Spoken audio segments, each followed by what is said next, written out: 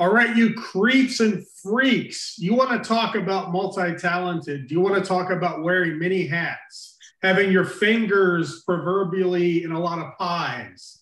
We are talking about singer, artist, stand-up comedian, writer, and all-around DC badass, John Dimes, aka Dr. Sarcofiguy. How are you, sir? I'm fine. I'm fine. If you hadn't said my name at the end of it, I would have been like, wow, who is he talking about? So where are you from, sir? Can we start with that? Yeah, I'm actually from Washington, D.C. and D.C., a Washingtonian. Yeah, born here. And it's funny, you know how it is when you think you're going to like move somewhere else once were born somewhere. I've never actually ever left the D.C. area. I mean, I lived in Charlottesville when I was a kid, Charlottesville, Virginia, as a kid. But then I came right back here to the DC area because it's so familiar, and I actually really do love it a lot here. My story is features sort of like I was trying to go for like a Black Mary Poppins. So what was it like for young John growing up in DC? Can you give us a bit of the flavor of what that was like? I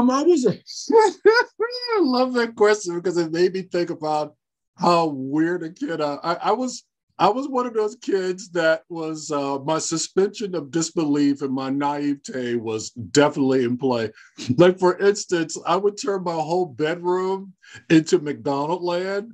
I bought like this McDonald Land poster, and I made like little signs out of styrofoam cups and little signs out of paper. And I had this sign leading up to my poster. So I was going to McDonald Land, Nice. And of course I was just running into a wall, right? So I'm just skipping down this road into a wall.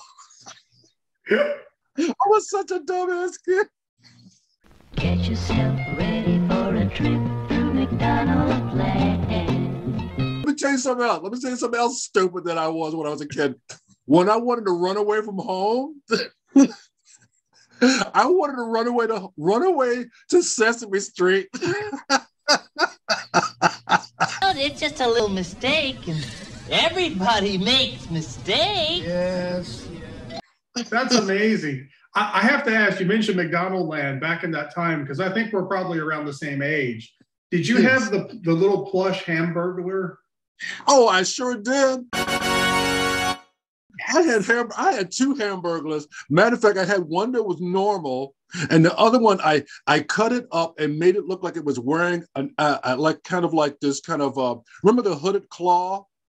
Paul Lynde did it. So I made him look like this scary hooded claw thing. It looked really vaguely Klansman, but I didn't mean for it to look like it.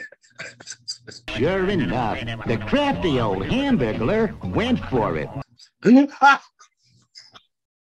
But yeah, I had all of it. I had the Ronald McDonald. I had I definitely had Hamburglar.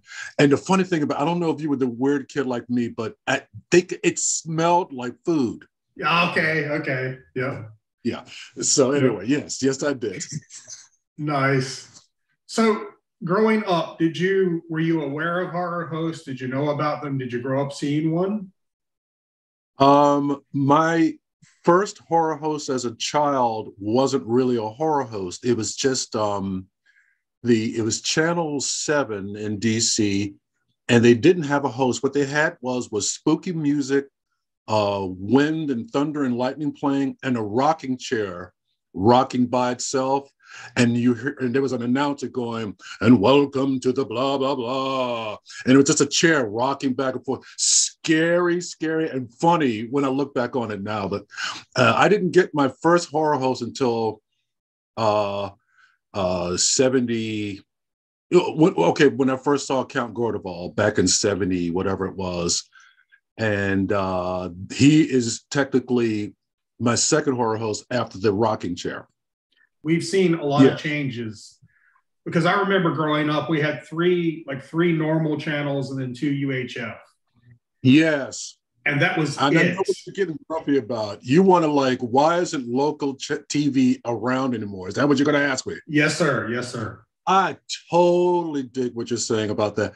Man, it's like nothing feels like local anymore because everything has been absconded with by either Fox or CBS or whatever NBC, and nothing feels local like it used to anymore. That's why people like Count Gordonfall disappeared from WDCA Channel 20 because Channel 20 has been taken over by Fox here in DC.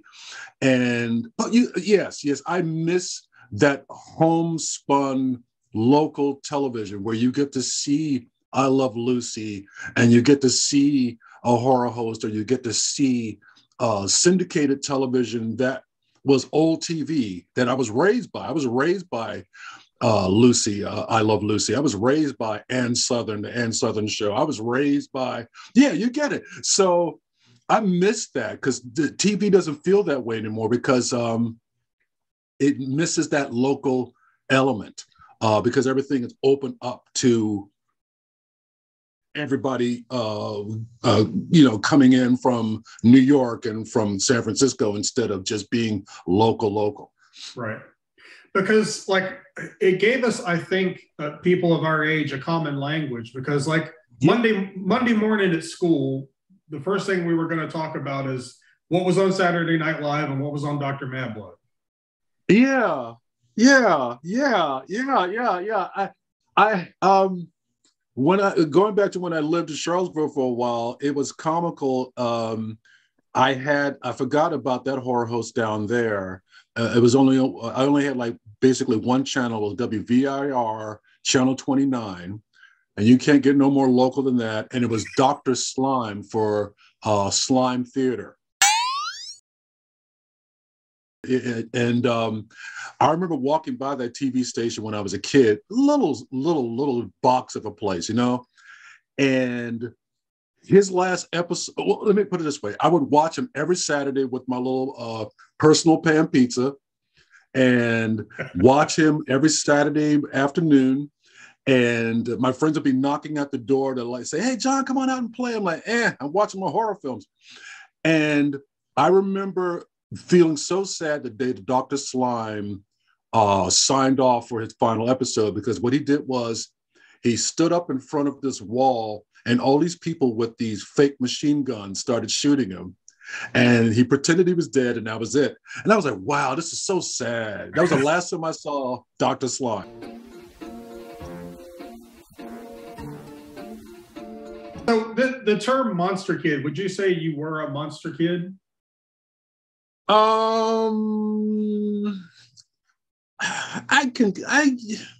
Yeah. I was just an all-around weird kid. I couldn't just focus on just monster. You know what I mean? I was always weird. Like my taste in music. So my Black friends looked at me like, oh God, here comes John, because I loved weird music. I loved weird movies, still love comic books, all that kind of stuff. And they didn't. And I'm like, why are we friends? But yeah, technically I would qualify as a monster kid, even though I was just an all-round unusual, weird little boy. My musical partner in crime, he always asks an awkward or silly question, and he's got one. Please do it. His name is Sweet Yushi. They call him Sweet Yushi because he gets more ass than a toilet seat.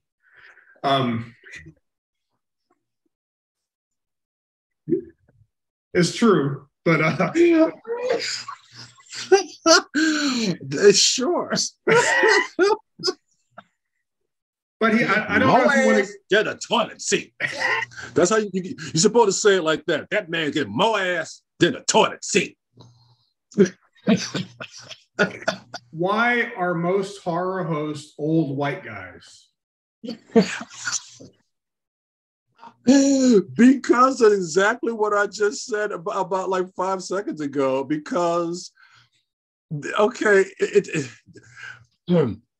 there are certain things that a There are certain things who get back from the floor so I can see you. You stop disappearing. There are certain things that a self-respecting Black person is not supposed to do. There have been so many times when I've said, I'm going to get my Black person card revoked for doing this, this, or this. For example, one time I dressed up like, I can't, I'm the only Black person on the planet that can't stand Maya Angelou. So we did this skit making fun of Maya Angelou. And I knew for a fact I was going to get every Black person on the planet pissed off at me if they saw it. But anyway, the point is, there's just certain things that Black folks aren't, quote unquote, geared towards doing. And when I got into doing the horror host thing, you know, my friend Curtis, a white guy, said, hey, you're funny. You know how to act, want to do the horror host. And I'm like, and it didn't occur to me that I was Black until until I had some of my Black friends go, you're a horror host? I'm like, yeah. And then, you know, we got into that. What you just said is like, why are, Black folks don't normally do that? And I'm like, well, why not? I mean, you know, this is one of the things I tell most Black folks. Black is a color, not a mode of behavior. Black has a history, but, you know, as a Black person, I could do whatever I want in that history to do what I want. So when I tell people that, they go, yeah, that makes sense. I'm like, yeah, I mean, but yeah, I that's the only thing that I can say. That is just that it ain't something that most Black folks tend to do. I'm like, when I noticed that Jordan Peele was doing what he was doing, when I was watching Key and Peele and watching all of his movies, I was like, I'm not to say that I'm bitter or anything, but yeah, I was doing that kind of stuff before he showed up. And I'm maybe a little envious, but not too much. You know what I mean? I'm just happy that he exists because now now when Black people are in horror films, they have no other choice but to stick around, because usually Black folks are like, there's a monster, peace out, I'm not staying around. Yeah. Now they're in these situations where they like, I don't know if you ever watched the show Lovecraft Country. No, I haven't. Yes, I didn't know about it either, but it's it is of the African American genre horror show. Amazing, absolutely amazing, well written, well acted. Because I was afraid it was going to end up being like Death by Temptation. I don't know if you ever saw that movie. I was a bad audience for it even when it first came out. But when you finally get around to watching this show, it really takes that bad taste out of my mouth when I think about when Black folks. Sometimes when Black folks do stuff, they don't always have the budget. The budget was here and the story was here. And it wasn't just, it wasn't pandering to us. It was just a story. Right. And it was done really well. Because nothing I hate worse is like when I'm listening to a McDonald's commercial, you know when a McDonald's commercial is being done for Black folks because it's more hip-hoppy. Can we talk about Robert Klein and the two Budweiser commercials? This Bud's for you, bang a bang, bang a bang. There are several kinds of Bud commercials, evidently for white Bud drinkers and black Bud drinkers. If you're a white Bud drinker, this Bud's for you, bang a bang, bang a bang, and everything you do, the king of beers. And evidently, if you're black, you're supposed to, this Bud's for you. I used to love Robert Klein. He was awesome. Oh my God. But anyway, you get my point. I love when a show does, I love when things are done by Black people, but it's not pandering to me. I just wanted to just happen to be something that I could watch. Blah, blah, blah, blah. So where can all the creeps find Lovecraft Country? Right now, they only did like the first season. I think it was on HBO. I am a horrible pack rat in terms of my DVD collection. So it's available on DVD.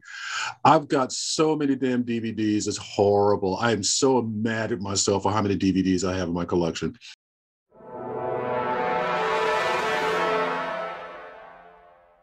This nonsense down here. Oh my gosh, that's amazing. I love that. It's horrible. It's horrible. You probably even saw porn by accident. Anyway, no, that's in a special room. But yeah, I have collected way too many damn things, and comic books, those goddamn Funko Pop dolls. Yeah. They're all the same doll, but they're so distinctly different at the same time. Oh, yes. And now people are customizing them. Yeah, I was thinking about buying, commissioning them to get, make one of Dr. Sarcofiguy. I was, I'm hoping eventually, just to have for myself. But I got way too many toys, way too many damn toys. And I'm one of those accidental collectors that I've collected books, and I will go to eBay and I'll go, oh, I can't read that anymore because that thing is like $300 now. Speaking of books, because you're quite the writer, and I'm very intrigued, and I'm going to buy the White Corpse Hustle. That seems like it's going to be a lot of fun. Yeah. Can we talk about how you got into writing? And I just have to say, all the creeps, check out on Amazon, John Dimes, the White Corpse Hustle. That looks like it's going to be so much fun, and I can't wait to get a copy. I got into writing just because, it was sort of like an extension of when I was doing stand-up comedy. Especially for that particular book, I just wanted to do something funny, something Hitchhiker's Guide to the Galaxy like, just a little spoof of vampires, things like that. I have an excuse to put illustrations in it, that sort of thing. But getting into writing itself, it was at the time, because I don't write that much now, because it's such a solitary thing, and I'm not as solitary a being as I was when I was doing, because I did that book, I did the book that's out now, it's called Intrications. Then I have another book, a fantasy novel called The Rites of Pretending Tribe, and a storybook that's in relation to that. And there was just this time when I was a very solitary being and I wanted to just churn stuff out.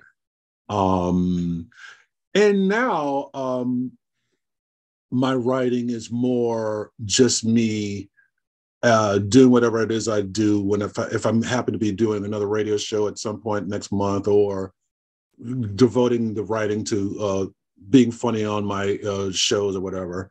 But yeah, I started writing early when I was a kid. That's basically what I'm saying. I started writing when I was a kid. So someone that wanted to get into your writing, where would you point them to start? What's a good entry point for John Dimes?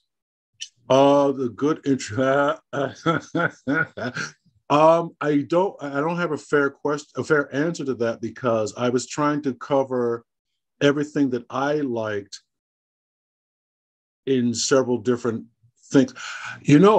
Actually, the comic book stuff. You could start figuring out what goes on in my brain with the comic book stuff. So if you went to the free stuff, like if you go to my www.johndimescomics.wibbly.com, too much to say, go to the comic stuff. And there's one particular comic book that I did called Gurliman's. Anyway, again, anyway, it's a comic book about this character called Evelyn Gurliman, because I love silent film stars. And what I wanted to do was, what if you put a silent film star in a monstrous or horrific situation? And so that's what he is, Evelyn Gurliman. And I ended up animating him, which is on my YouTube page, Antiperspirant Pictures.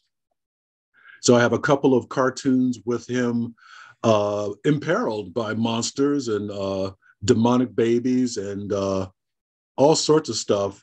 And I'm going to hopefully do a whole lot more with him. Matter of fact, there's another book on that same page. It's called Enchanted Evening, where he's featured in something like an Edward Gorey type situation with these two women who hate each other's guts, but they're sisters and they have no other choice but to be there for each other. Because then you'll get an idea of how I am warped, and I admit that I am a warped person.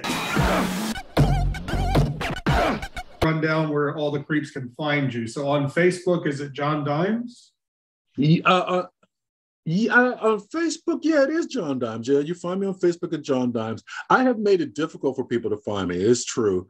But on Facebook, it's John Dimes. On Instagram, it's Coincidissident, which is basically my first book that is so bad, I let that go out of circulation. It was a horrible book. Horrible. Horribly written, horribly edited. Oh, God. But for collectors out there, you want to get a copy for collectors, for completists.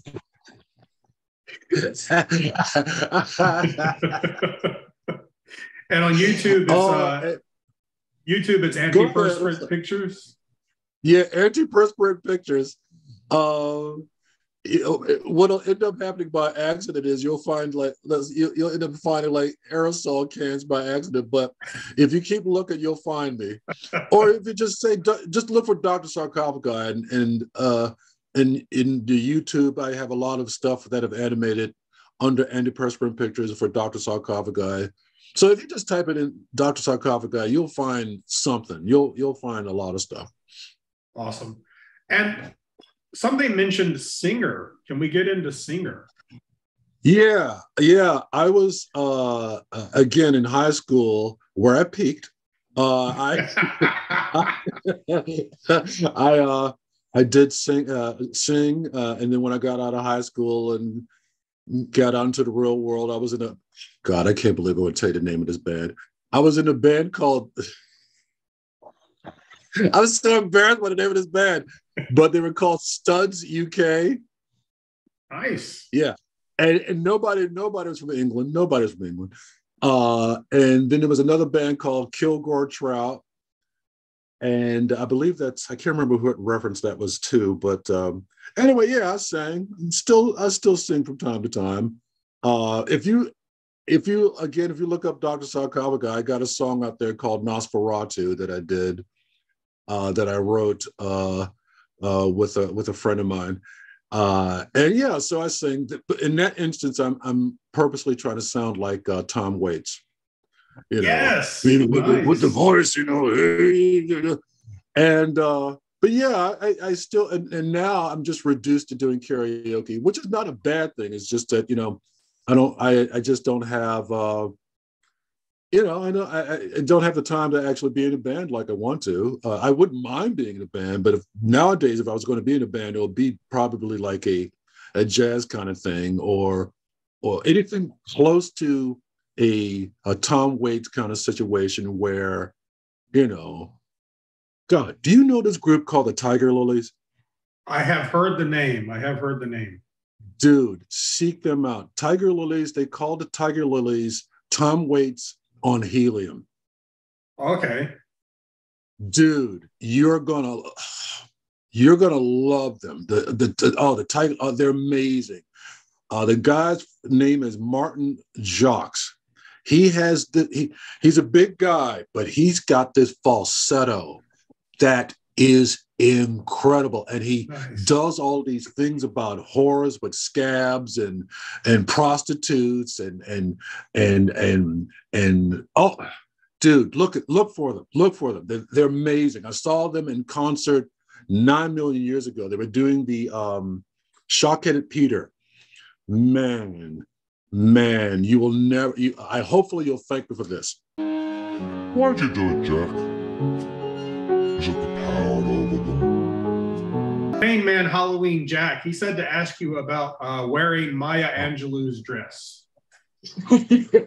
Because I told you, I told you earlier, I did a whole bit about Maya Angelou. And it wasn't, and the funny thing about it was my friend Curtis's ex-fiance's dress. I couldn't put it on. So what I did was I just put it on the front and I just slipped my arms through the sleeves. and instead of having a wig, what I did was I took a black t-shirt and turned it inside out and just made that my hair. Oh my God. Oh my God. When I look back at how mean I was to that poor woman. Does that does that clip exist somewhere? Can the creeps see that Yeah, somewhere? it does. Yeah, it does. As a matter of fact, to hawk more wares, Count Gordevall is putting out his DVD of Every Other Day is Halloween on Brink's Video, something like that, DVD. And I am supposed to have my documentary that my friend Curtis did, the producer, director extraordinaire, C.W. Prather. It's called Bald-Headed Blues, a documentary. And it should have a clip of me dressed like Maya with that black T-shirt on my head as a wig.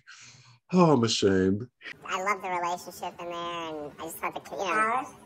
yeah. Character? Yeah. What is the character? Are you comfortable to talk about the stand-up comedy? Because I was intrigued that you were alongside like Patton Oswalt and all these. Yeah, I'm comfortable with that.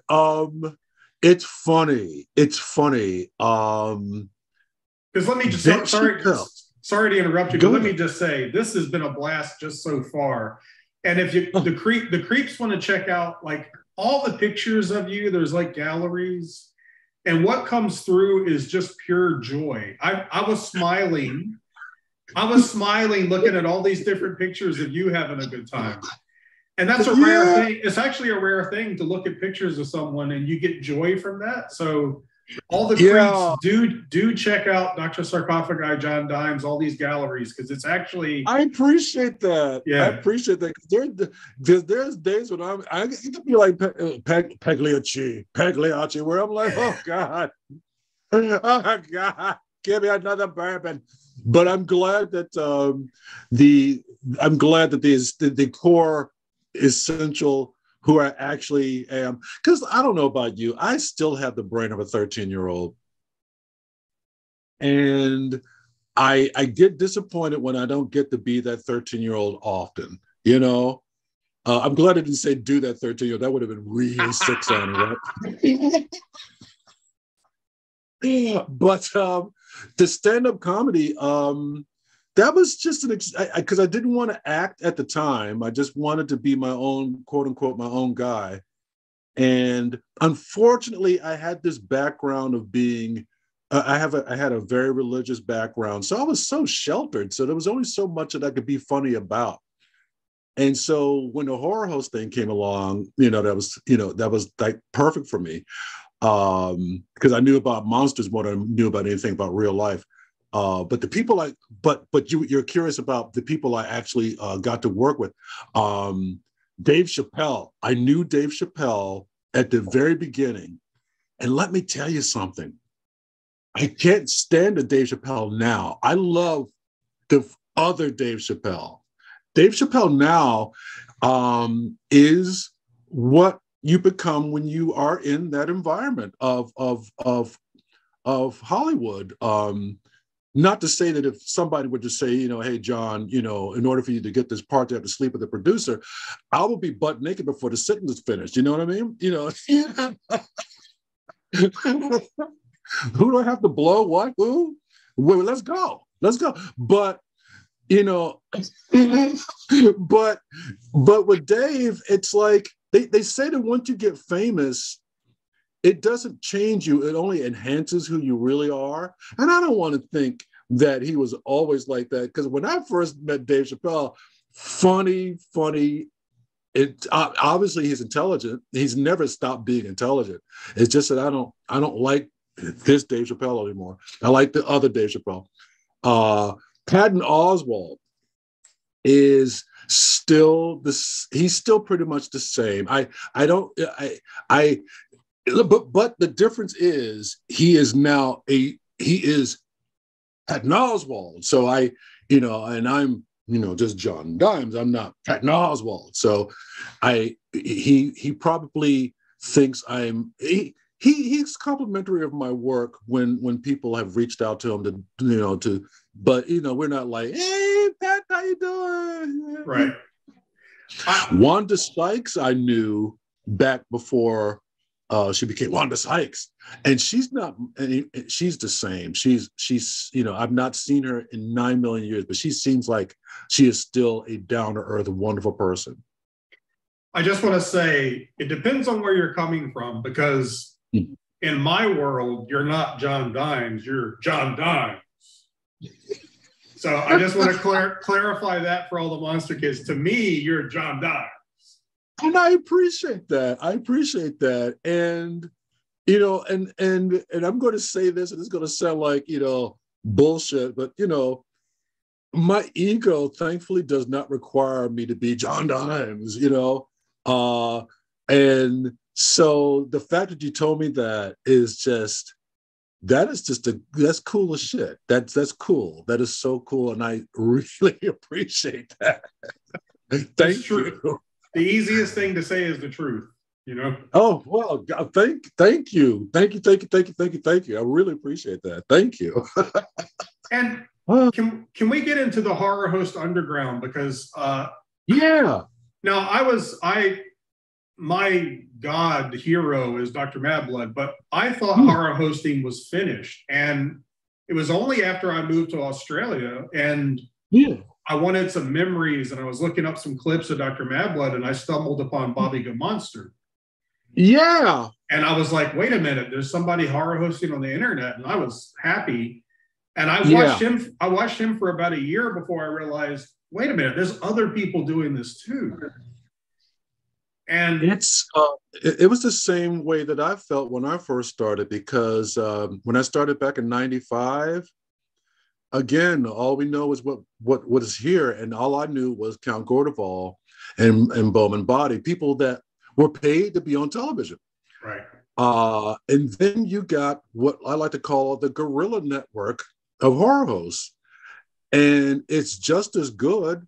It's just that nobody knew each other existed. So they did this thing back 90, whatever it was, where somebody said, hey, let's do it. Let's network. Let's all collaborate. Let's all show each other's shows on each other's shows. Let's, you know, and that's when that community really started, as far as I'm concerned.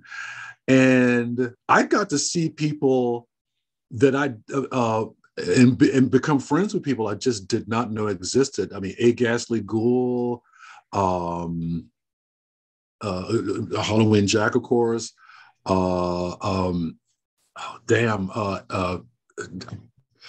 going to kill me that I did not say his damn name, because all I could do is I see his face, and because he's friends with all of us. What's he look like? What does he look like? Oh, the fantastic top hat, mutton chops, glasses. The bone jangler. Yes, the bone jangler. It's the bone jangler. Because I just see his face. He's just part of my psyche that I don't even, you know. And he's lovely. All of them are lovely. And I'm not even kidding you. When you get to Ohio to see all those people, you feel like you are in a community. And you don't feel weird and blah, blah, blah. You know what I mean?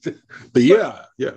Now, one thing is also comes across with you, other than the joy, just talking to you this short time, is the intelligent conversation. So I'm going to ask you to speak on this.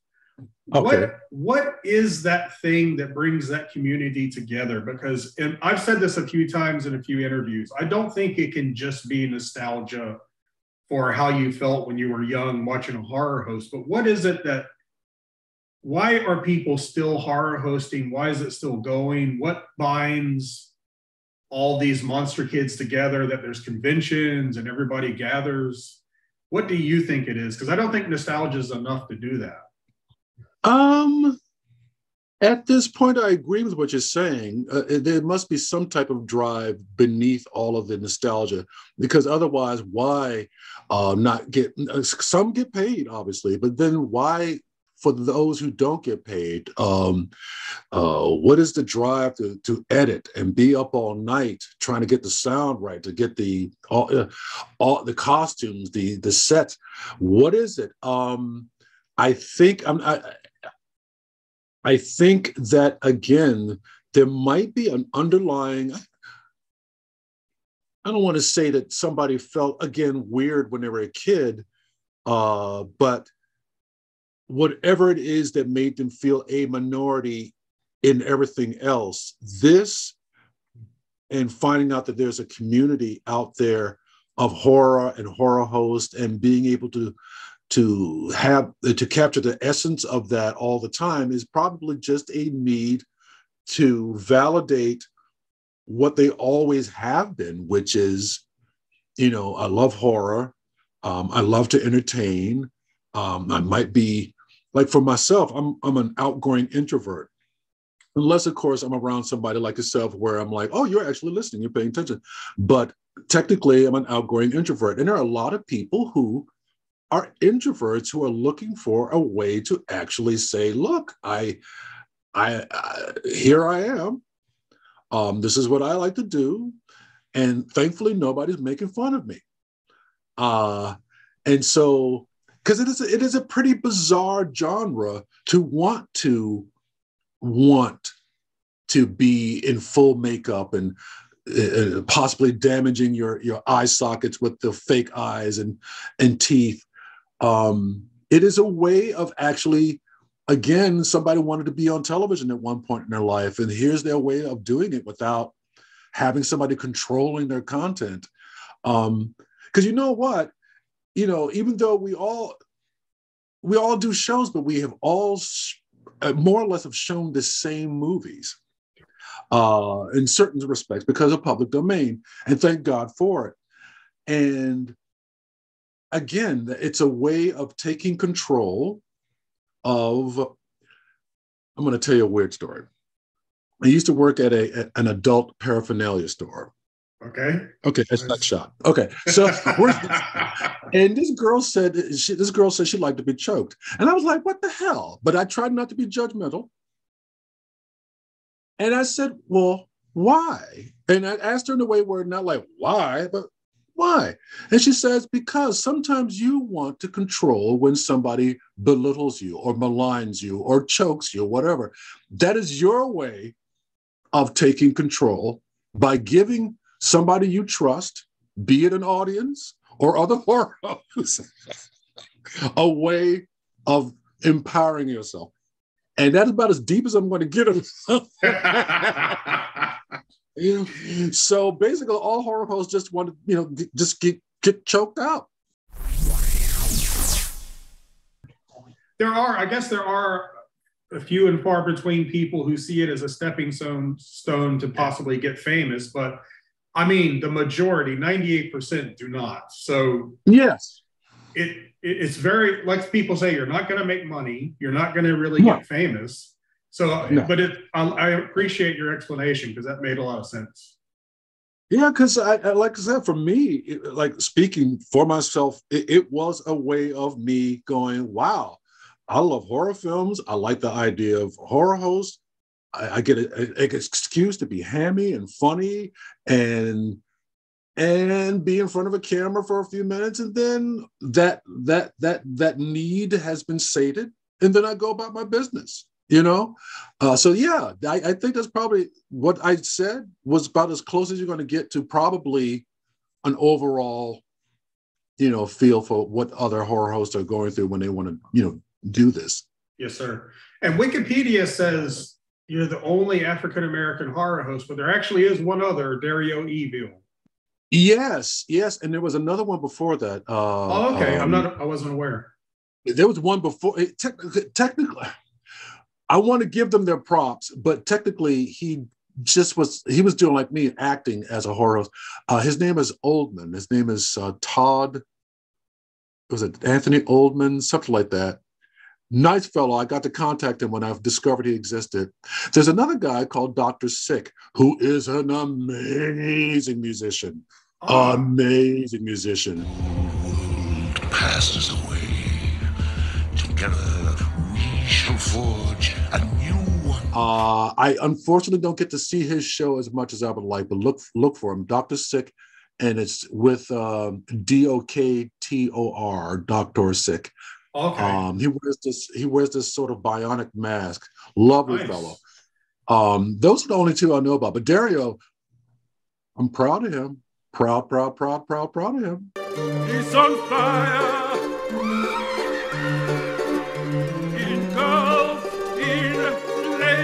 So before we leave stand up, I have to ask this. Yeah. What is it like getting up in front of a potentially hostile audience? Because I'm going to tell you what, I can't imagine, armed only with your wit and a microphone. Like, do you mind just speaking on what's that like? What was the first time like, and whatnot? The first time, again, is that when I did stand up, the first time I did it is when I realized, oh my God, I'm actually an introverted person, because I had to have a chair, I had to sit down, and I didn't look at anybody. I was like, oh, I was a Black Woody Allen. I'm not kidding you. I was very neurotic. All I had to do was like, oh God, yes, yeah. I would never want to belong to any club that would have someone like me for a member. And then finally, get up off the floor. Killing me. You're killing me. Tears. I really was. I was very nervous because or maybe it wasn't so much I was introverted, it's just I realized, oh, this is me, 100% me. This is not a script. This is me being me. And then finally I got over myself and started realizing that it's sort of like when you go to your first strip club. It's like, why are you nervous about giving that girl $1? They're the ones naked, not you. Just walk up to her and give her the buck. And so once I started realizing that, they're just people. Now, when they are a receptive audience, there's nothing like it in the world. And when you're using the same material and you feel like you got the same energy that you had from the show before, you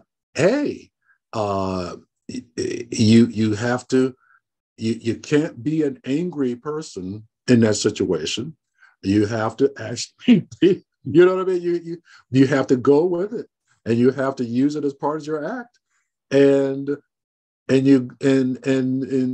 try not to take it personal, because people are they're gonna heckle you, and there's not a damn thing you can do about it other than roll with it, go with it, and or get down on this and sit next to them while they're talking at you. That sort of thing. There's any number of things you can do to get yourself out of that. But it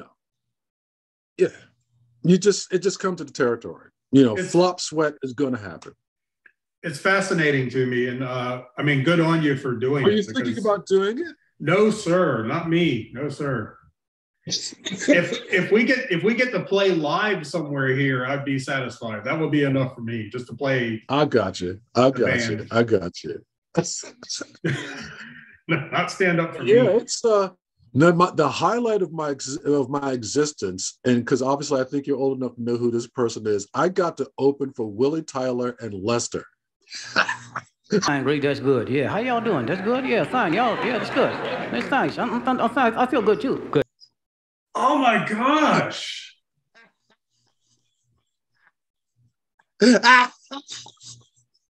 Are you serious? Yes, that man and his puppet, that little black puppet. That's right. Man, my head would have exploded if I had a chance, if I had stayed in it long enough to have, God, I would have loved, my favorite puppet on the planet was Madam. Nellie Cake. Yes, Ella Zella. She was an aerialist. Man, that was a funny puppet. But yeah, Willie Tyler and Lester, that was a highlight of my life. I was like, oh my God, I'm opening for Willie Tyler and the puppet. Man alive. Wow. Yeah, right? Anybody else would be like, that's nice. So next. Yeah, no, that's legendary status, man. Yeah. It's amazing to me too to do stand up in DC, because in Norfolk it was like we called DC Ill Town. Ill like, Town. Ill Town. You didn't want to go to DC. Like, dude, for me, at the time, okay, there was a comedy club right off of Hooker and Vine. Okay.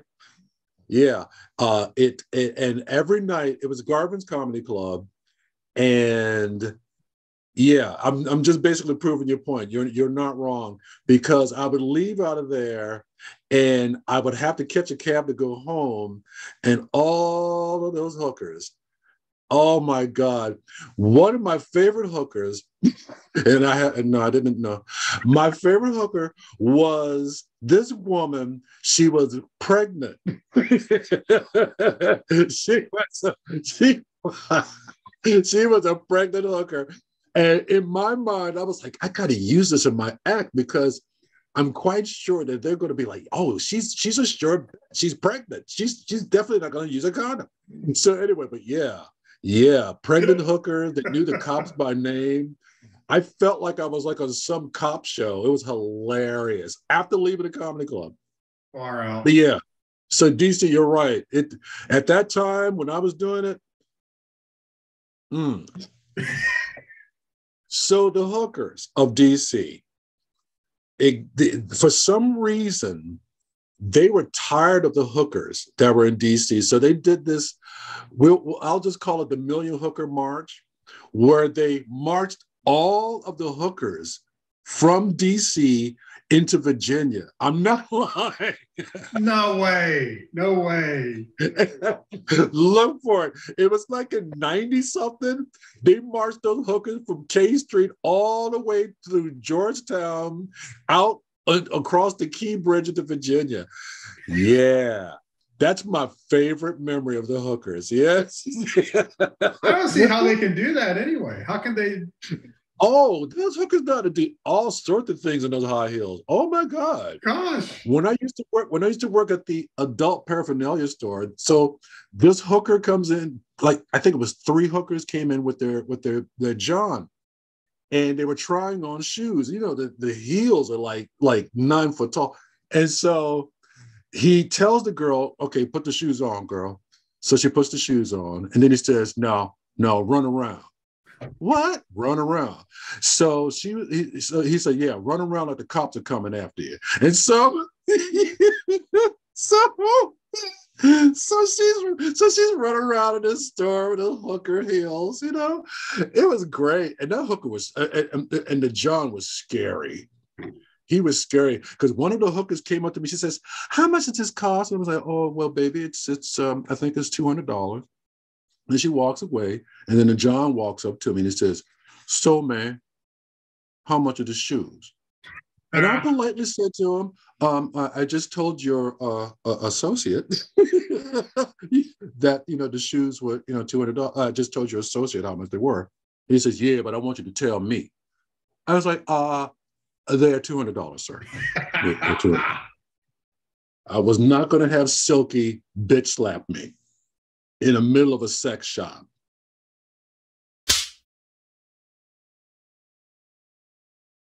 If we can go on your journey of how you started horror hosting and what was your first show like? It's funny how I tell this story. The first show we did was back in 1995. It was a show called Tales to Make You Say Goodness. And the way we pronounced it was Tales to Make You Say Goodness. And we did it like that. It was sort of like, In Search Of, that sort of thing, in a humorous vein. And then C.W. Prather, look him up, producer, director, in charge of the Spooky Movie International Film Festival that he did for like 15 years. I don't mind plugging that for him. He's since disbanded it, but he might do it later. Anyway, he said, hey, let's do a show like, Count Gordeval. I was like, okay, sure, why not? Something to do. And I was running around ideas about what I was going to call myself. And the first thing I wanted to do was, Dr. Sarcofiguy, I was going to actually be German. And so I was trying to make sure that I could do a German accent without having to practice too much. Nice. And then finally, I just decided to just settle on my own family background of Southerners. So I just decided I was going to make it like Foghorn Leghorn because he's a smart ass. And, so that you can emphasize certain things, that sort of thing. And that's what we did. And I had to come up with a name, and I'm going to coming up with names. So I said, well, Dr. Sarcofiguy, or I was going to call myself Kareem Ortorium. And, you know, but that would maybe have to be a little more aggressive than I wanted to be, like Kareem, you know, like I was part of Malcolm X's crew or something. So Dr. Sarcofiguy, so, have to wear a little bow tie and sell bean pies the whole time.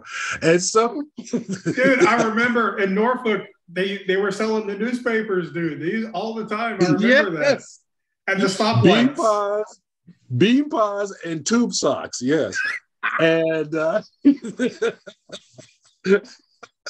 what a dichotomy.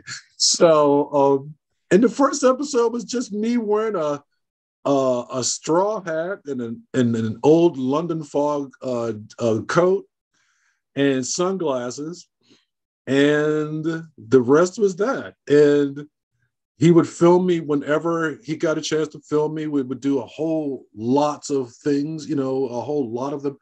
It was basically guerrilla filmmaking at its best, or worse, whatever to say. And then at some point, you know, you kind of feel like nobody cares, nobody's watching, nobody's paying attention. So, you know, ultimately I just said, well, let me stop this for a while because my expectations are having an impact on having a good time, you know? And so I just focused on the writing, focused on everything else, because I feel that, you know, there are times when Dr. Sarcofiguy is an actual person and I'm competing with them. And then sometimes he's just sort of like how you pick up a guitar and you play a guitar or you make a song. It's just like he's an aspect of your creative process. You know what I mean? I'm Dr. Sarcofiguy here in downtown Silver Spring. Over the course of time of doing it, what has been your most cherished memory, would you say, of doing Oh, God, my cherished memory of the show has always been working with Leanna Chamish. I was so glad you asked me that question because I'm glad you asked that question. Glad. Because one, Leanna Chamish, working with her when we got to the next seasons of Dr. Sarcofiguy or spooky movie television, and meeting Count Gordeval for the first time. Oh my God. He was reviving his show for 1999 into 2000. For a special show at WDCA in DC. And Curtis contacted him and said, hey, there's this friend of mine, he does a show and he wants to, you know, and so Count Gordeval contacted us to say, hey, would you like to be a part of our New Year's thing? And I remember my heart just racing, you know? I'm like, oh my God, I'm gonna be doing something for my hero.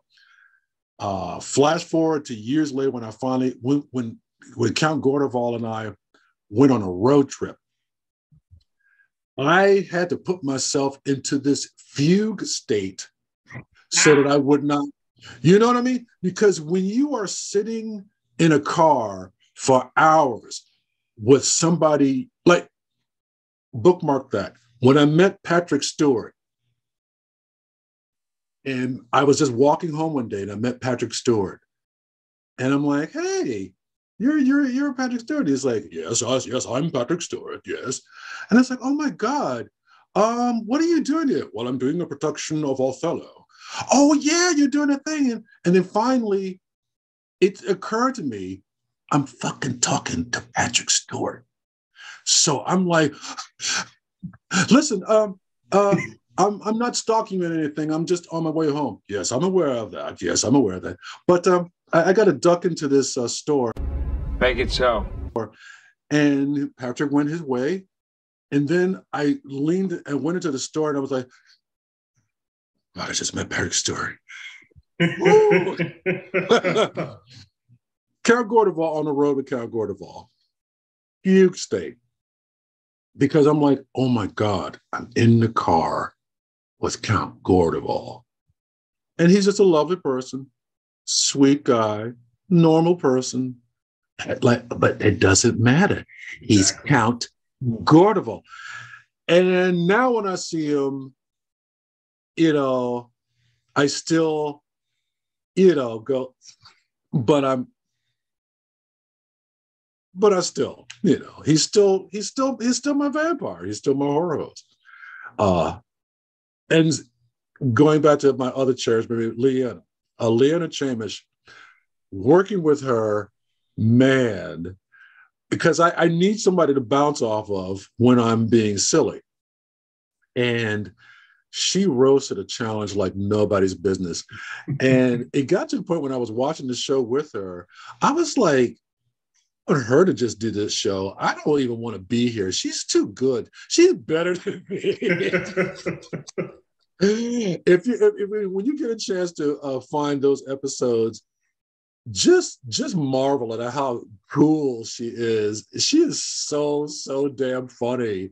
Yeah. So those are my two cherished memories. There might be more, but those are the two that stand out because of working with those two people.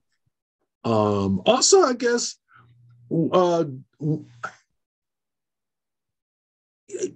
obviously, when I got when I got inducted to the Horror Host Hall of Fame, that's not bragging when I say that was just, what? This is cool. This is really cool. Because, those guys have been doing it forever, and I didn't feel like I was doing it long enough, So all I know is they ain't gonna take my damn plaque from me. No. If they do, if they're not taking that damn thing from me, I will bite every last one of them. Yes. I will give them rabies, I promise you.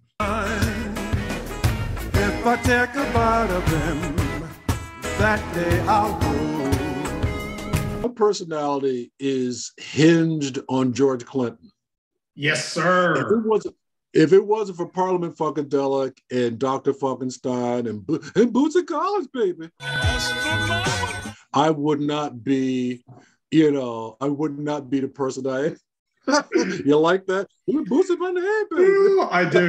I do. Bootsy, I'm a bass player, so Bootsy is my guy. Oh, baby. Yes, sir. His bass playing is amazing. Let me tell you, I got to see him with the band Delight years ago. He came out there, and ladies and gentlemen, Bootsy Collins, bring ding, bring ding, bring ding, bring ding. Yeah, baby. He had the star glasses, teeth this big. Man, there's nobody like Bootsy Collins. Nobody like Bootsy Collins. I'm trying to think of my other favorite bass player right now. There was that guy that played for, what was his name? Geddy Lee. He was a good bass player for Rush. Hell yeah. And I liked... I love the Isley Brothers. Oh, dude, let me tell you about the Isley Brothers. There was some boring somebodies in the show. I remember watching some video of the Isley Brothers. Man, all that, Rudolph would sit there with that damn cane and just wave it across the audience like he was doing something. Like,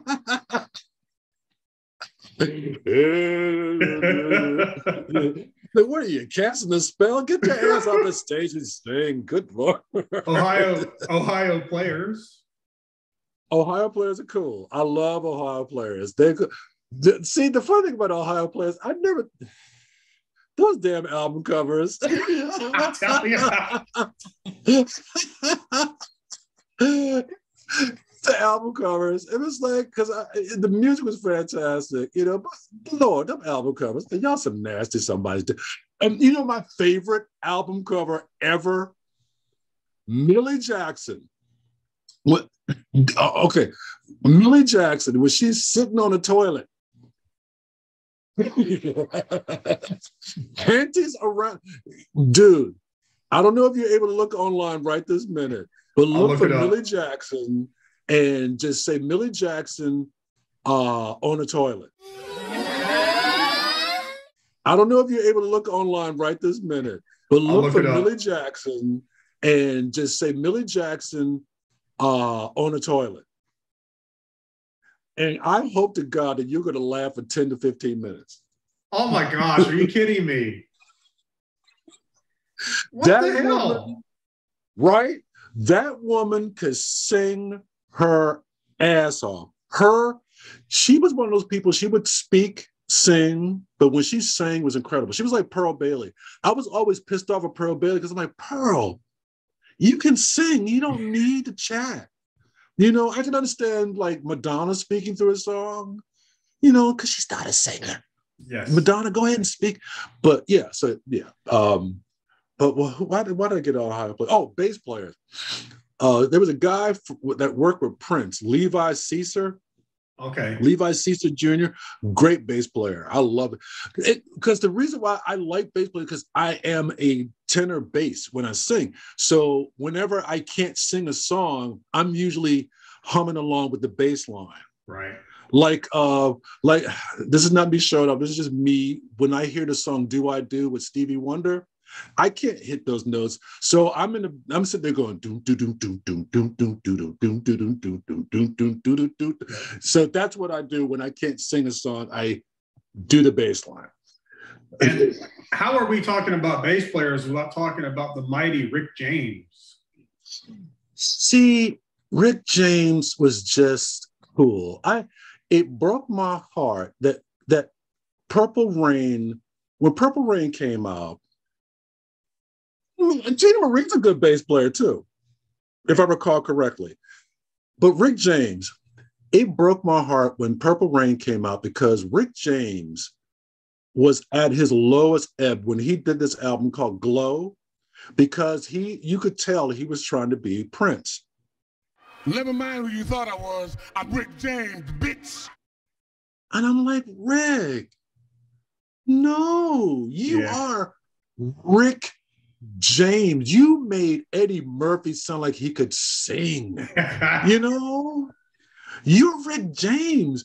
When Dave Chappelle, that's the one thing Dave Chappelle did that made me happy. When he did, I'm Rick James, God damn it. I mean, You and I is still one of my favorite songs ever by Rick James. You and I is an amazing You and song. I fit together like what was it, like we get together like 3-part harmony, don't you agree? Yeah, man, let me tell you, when that song came out when I was a kid, oh my God, Mary Jane. Yeah. Matter of fact, when I was in sex ed class in 8th grade, 6th or 7th grade, something like that, we were talking about marijuana. And they said, oh, and of course, marijuana is also called Mary Jane. And I started singing Mary Jane in the middle of class. They were like, you're not funny. On the Horror Host, what was the moment when you were thinking, why am I doing this? Your least favorite moment? My least favorite moment, that's every time there is like a break between doing the show, because like I said, like for instance, a year or so ago,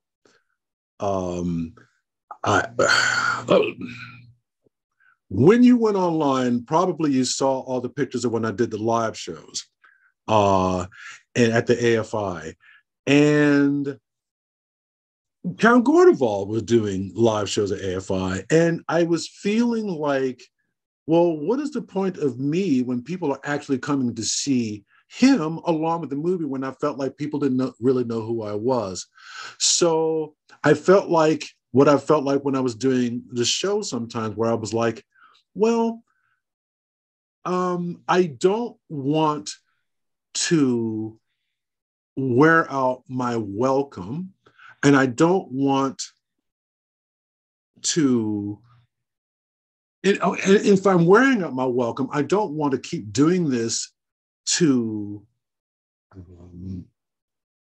I don't want this to look like I'm just placating my ego if I'm going to continue to do this. So I would discreetly disappear. And there was like a couple of years where I just basically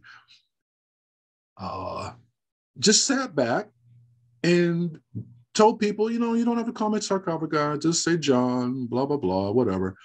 As though it meant something. It's sort of like when you know what I mean? It's sort of like when you're on Facebook and you tell people on Facebook, I'm going to not do Facebook anymore. It's like, who gives a damn? Who cares? Just don't show up. We're not going to care. And so I changed my expectations of what this thing is, whatever this is, this horror hosting thing is, I put it into a proper perspective. And I didn't feel like I needed to, I mean, when I got to that point where I was like, let me just disappear for a while, I didn't feel a drive or a fear that I was going to lose audience or lose something. You just do it when you feel like you're going to put your best foot forward whenever you feel like doing it. Does that make any sense what I just said? It does. I can totally empathize with that. The number of times I said, I'm going to delete the channel, I'm going to quit the band. Yeah. I can't tell you the number of times. Yeah. And it breaks, and you break your own heart because you go, oh my God, I love this so much. And then you finally hit on it. I love this so much. I actually enjoy it. And so, because I've taken down stuff, and then I'm like, what did I do that for? What did I do that for? Because there was a couple of times I wanted to take down the Sarcofiguy page. And Curtis, my friend Curtis, he says, hey, don't do that. Give it some time. But yeah, you do kind of disappoint yourself and you break your own heart. And then you finally say, wait a minute, I actually like doing this. So as long as I'm having a good time doing it, because if you play to yourself, I play whenever I'm doing anything of this, I kind of just say, well, I'm going to have to cuss now. I'm like, fuck the audience. I just want to tell a joke right now. I am in the mood to tell some kind of joke. I'm in the mood to animate something. I'm in the mood to be Dr. Sarcofiguy. I want, like when the radio show thing happened, I was like, well, I guess somebody gives a damn. And I don't know how many people were listening to the show, but you know what? I had so much fun doing it. There you go.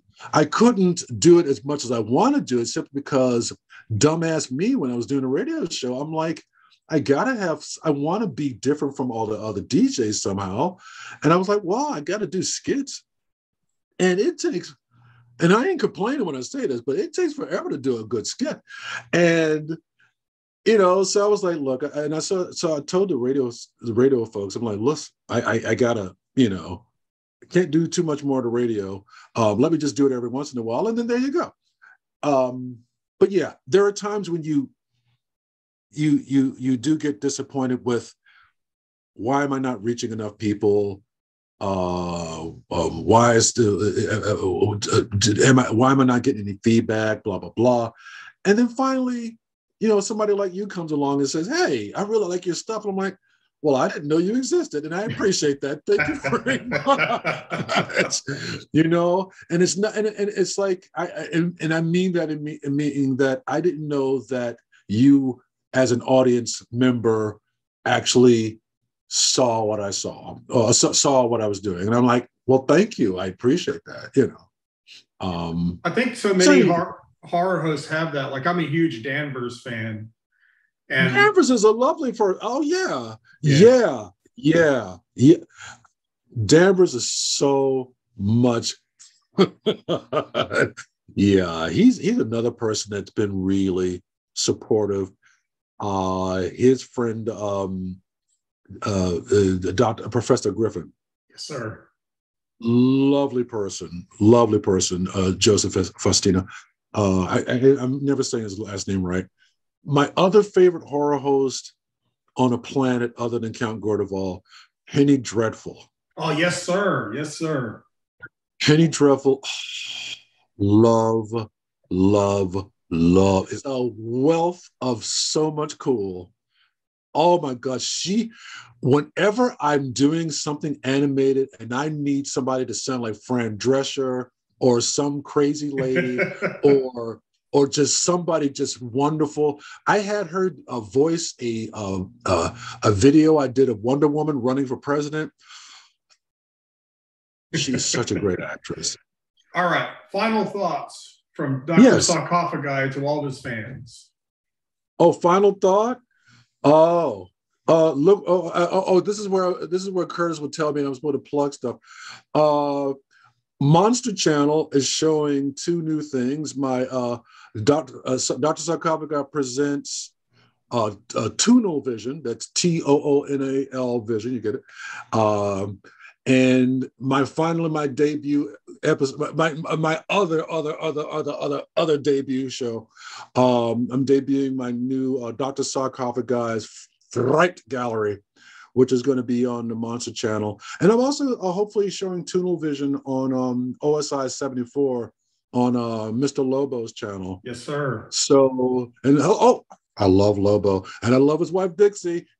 See, so there you go. So yeah, and please find my books, except for Coincident, because that book is horrible. It's horrible. Challenge to all the Monster Kids. Buy that and collect it. And I don't think it's as bad as Mr. Dimes thinks. Oh, it's bad as that. And since we were talking about movies, I got a book called "There Are No Bad Movies, Only Bad Audiences." Yes, it's about cinematic and literary and personal criticism. Yes, look for that book. It's written by Dr. Sarcofiguy. It's like a Valerie Solanas rant. Nice. I wish I could have cut and pasted it like it was a ransom note. That's how crazy the book was. But anyway, my closing thought is thanks so much for having me on the show, and happy Halloween.